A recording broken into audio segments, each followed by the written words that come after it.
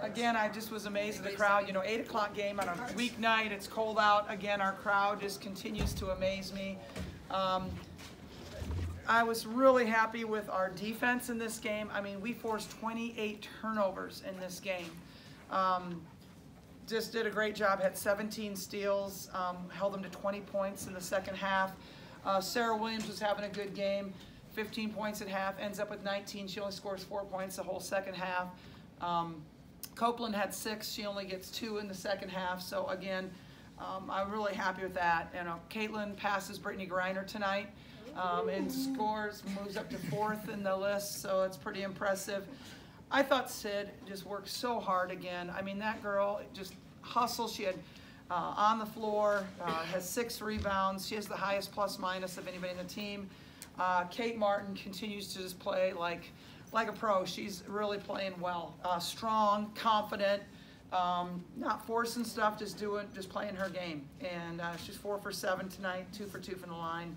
Great job. Three steals. So.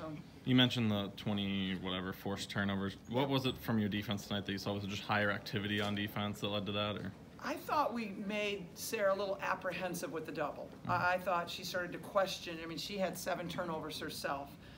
So I think that was they did a really good job with that. Our team did a really good job with that. Okay, was that Hannah? How's she doing? Hannah's doing well, very well, actually. And so, you know, just a little bit of a tweak and just had an opportunity to rest her. Something in practice? Yeah. Kate, was that the first assist you've ever had that the ball hit your face? So it didn't actually hit my face. I just like put my hands up to like protect my face, but yeah, that was wild. Was it like not ready for it, the speed? It was like I was trying to break her nose. Yeah, she was trying to throw the ball at my face. She breaks it once a year, so yeah, I was trying to help her out. Not this year. No, it was just a very fast pass, and I was just like not fully ready for it. My bad, but I'm glad Sid was right there. So yeah. Kate, you looked like you were shooting it with quite a bit of confidence tonight. Made I think 3 3-pointers. Just talk about what you were feeling tonight. Oh, don't rob her on one. Right. Sorry. Don't rob her. No, I mean, it helps whenever, you know, they have to double on Caitlin, they have to help inside, and they have to help on Caitlin, and I was open, knocked down some shots, and, you know, my teammates found me, so I was happy to knock them down. Kate, when you guys went small, you had some post duties defensively. Yeah. What was that like? You know, it's not too terrible. I just, you know, have to use my speed and my quickness, play to my strengths there, but I'm going to do whatever I got to do, and you know, that creates problems for them on the opposite end of the floor too. It's not easy to guard the 5s, but you know, it's not easy for them to guard me on the opposite end. So, you know, it creates problems for both. Kate, we've been asked about 1,000 career points, still a couple thousand less than the girl sitting here, right? But still a significant milestone in the career of anybody playing college ball. Yeah, I mean, it's just super cool. You know, not everybody gets to do that, obviously, in their college career, and yeah, it took me 5 years, but I'm still just going to run with it and be happy with it. So. No one's going to know. Yeah. Absolutely. I think a lot of people Do you know. think you have to use a zone as much? Or is that your kind of You know, I don't know if I thought we were, you know, our zone wasn't very good at their place, quite honestly. We haven't been able to use it very much. We haven't either wanted to or, you know, our player was doing fine. I really liked our zone today. We work on it every day, and we really haven't been able to use it very much. So it was kind of nice to be able to work on it during a game type of situation. Caitlin, big picture question, but when you think about this moment in NCAA college basketball history, everything that's happening, the new media deal, the record-setting attendance numbers, what do you see your impact being on all of that? Honestly, it's like, I don't know, I feel like I give the same answer every time. Like, it's just hard for me to wrap my head around. Like, I'm just trying to stay in the moment and enjoy every single second of it, and you know, we understand how special and cool it is and what we're doing for the game and what we're doing for the state of Iowa and really for people around the country and how much they love watching our team.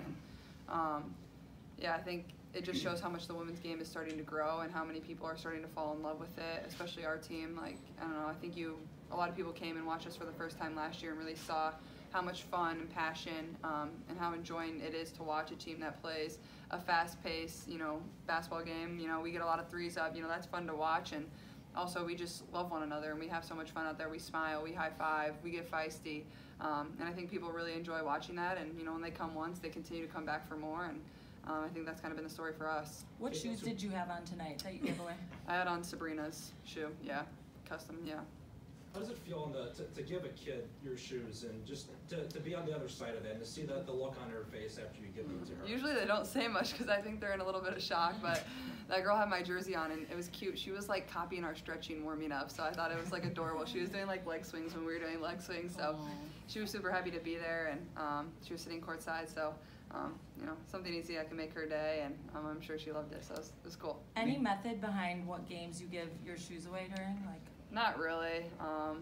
Usually my Kobe's I keep a little more to myself. Those are like my babies, but no, not really. Just whenever, kind of, yeah. Lisa, I'm doing a story on Bailey over there. He's a guy that the more success you have, let's go, Bailey. The more challenging his job can become when there's more and more interest in your program. What are the things you appreciate the most about him?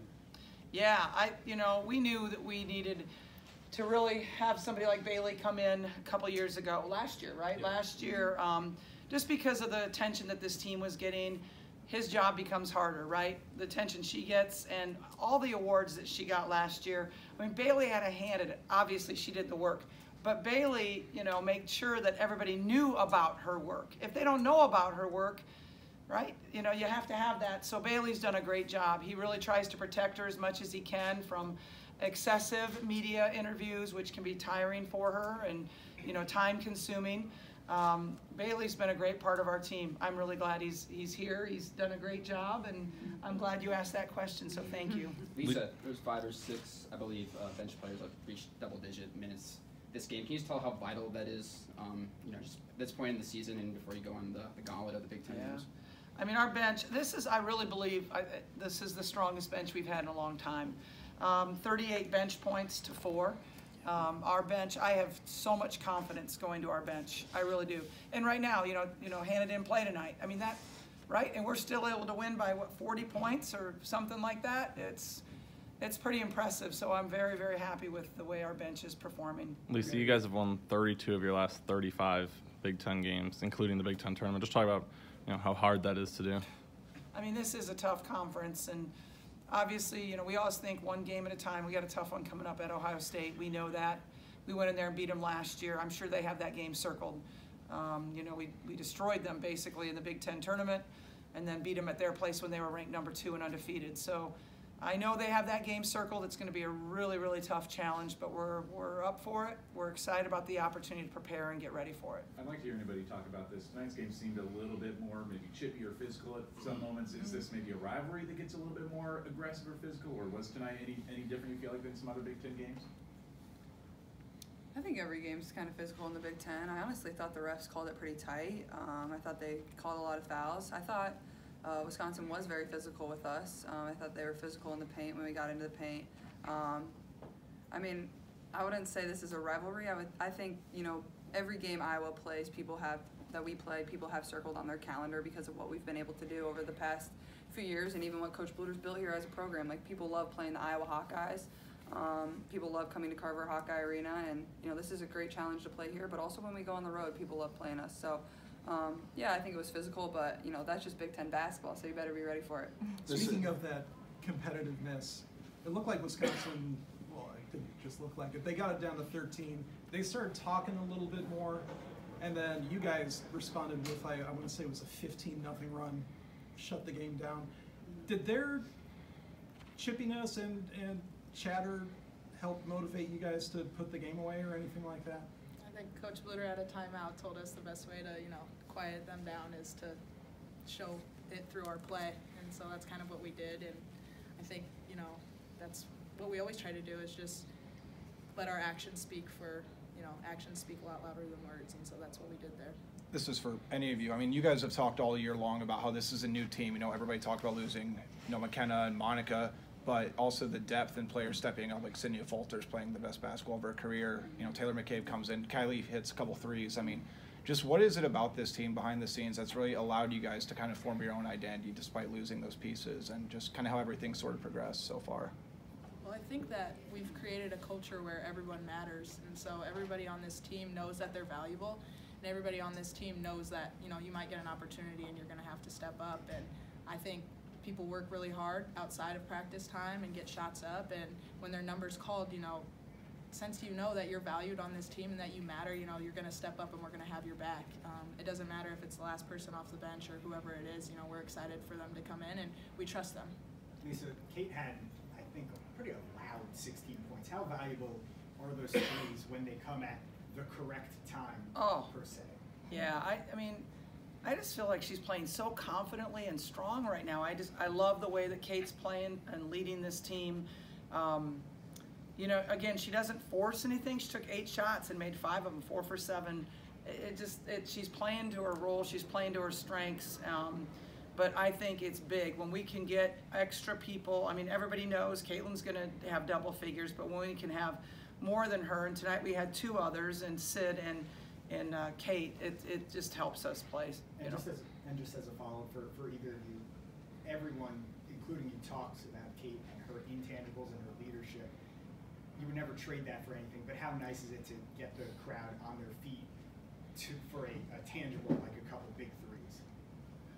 It feels good. They love it. Look when Gabby, again, when she made that 3, the place went nuts again. It's just so much fun. I think they obviously love Caitlin, but I think they really love everybody in this team and an opportunity to cheer for everybody.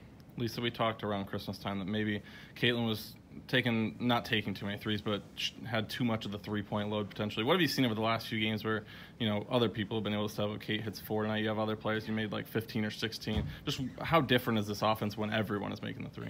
It's completely different. We were just so much harder to guard when everybody's contributing like that. And, Caitlin's always going to be our leading scorer. That's okay. That's all right. But it's like when everybody else can contribute. Tonight we had 25 assists, and she had 5 of them. 20 other assists by other people on this basketball team. That's really good team basketball. Caitlin, I'd be curious.